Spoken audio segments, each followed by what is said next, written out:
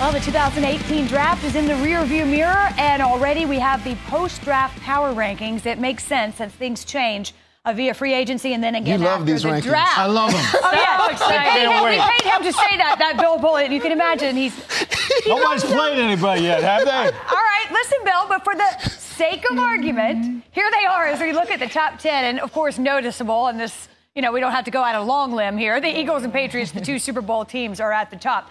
However, Diana, yes. Do you agree? Would you flip them? Would you move them? What would you do? Well, I love getting under Bill's skin, so I'm going to flip the Patriots and the Eagles. I know that the Eagles beat the Patriots in the Super Bowl. That's clear, and we haven't played a game since then. But I look at it like this, and Teddy knows. There is no team better than looking or not looking back than the New England Patriots. That's true, yes. Then you also look at the key pieces that they have returning for them this season, right? They've got Bill Belichick back. They got Tom Brady. They got Gronk. They got Josh McDaniels. They got all the key pieces returning. And if there's one thing New England has proved is that they don't need much to be successful at this point in terms of free agency and drafting. They have the formula that works. It's worked for the last 10 seasons, which is why I think that the Patriots are going to come out on top over the Eagles. While I also think that the Eagles, while they don't have a quarterback controversy, they could potentially have one. Let's say Carson Wentz doesn't come back healthy and Nick Foles is in there getting the start and he's successful and we're looking at week 4, week 5, and the Eagles are, let's say, undefeated, then what? Ooh, I will say they have a backup quarterback who was the Super Bowl MVP, but this is conjecture. It's good problems. It's a good problem to have, and I will also agree with this. New England is certainly the model of consistency. I'm glad we're both over here. I know. I figured you might be. We're going to tell you why the Eagles need to stay up there at number 1. The world champion, of course, has not done anything to get dropped down. Any less champion. They are, to me, they are the best team in the National Football League coming back next year because of who they are, the coaching staff in another year, Carson Wentz, Nick Foles, that motivation by your quarterback. What they have is rare right now because what they have is a franchise quarterback in Carson Wentz.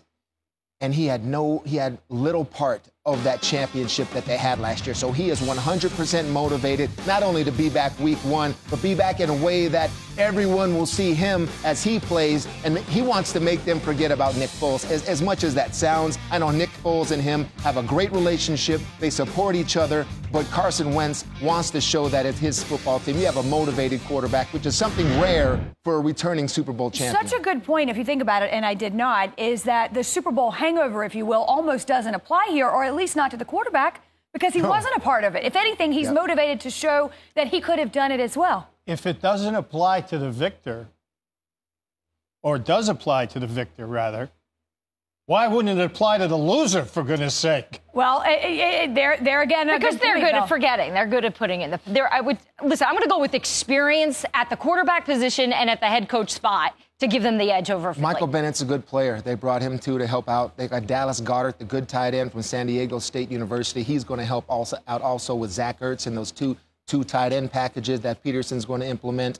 Haloti Ngata in the middle is another big free agent sign. They just got better and better on top of a world championship team. Listen, we're splitting hairs here. The Patriots added 2 good players in the draft, but they did not add a pass rusher. Yep. And that's the reason they lost the Super Bowl. Well, 2 very good teams, regardless, clearly. And if you look at this list, again, the top 10 of the post-draft power rankings, 6 of the top 10 are NFC teams. So, Teddy, which of those stands out? Because I think when you look at this top 10, this could clearly shift at any given time. I mean, these are the top 10 teams we believe in the league. I like the New Orleans Saints. And why I like them is because they didn't have any huge free agent signings, but they had a great rookie class last year. Ramczyk, the offensive tackle, Lattimore, the cornerback, Kamara, the running back, and then Williams at safety. All of those 4 players out of that class, they're going to be 1 year better. This is a team that's extremely young at some positions, but only going to have that experience to get better.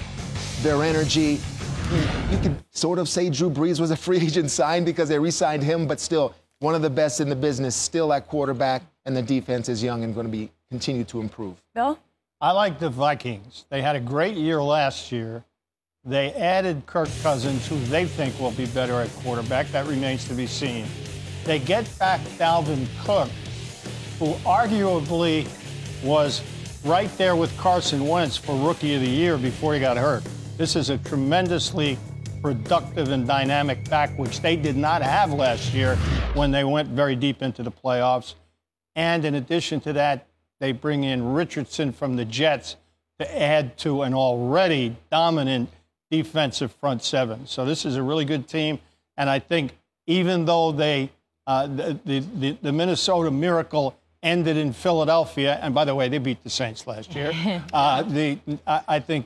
I think I would jump them over the Steelers. Actually, I think they're a better team. Wow, put them right there in that number 3 spot. It's so rare to have this massive free agent signing at quarterback when you were 1 win away from the Super Bowl. It's true. It's just a different situation, but obviously a lot of folks curious to see how this works out for Kirk Cousins. I don't like to joust with Bill because he's a Hall of Famer. We're from the same neighborhood.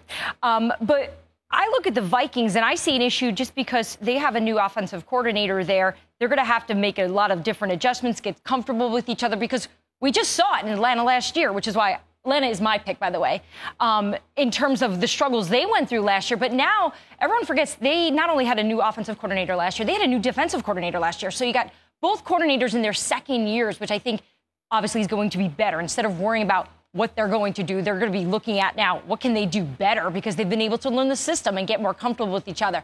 I spoke with a coach in that division last night about Matt Ryan's deal, and he threw out there, he said, of all the quarterbacks in that division right now at this point, Matt Ryan is in his sweet spot in terms of his age and his ability. He's going to be 33 years old last night, and we saw the weapons. We talked a lot about this yesterday on the show, the weapons that Atlanta has added at the wide receiver in Calvin Ridley.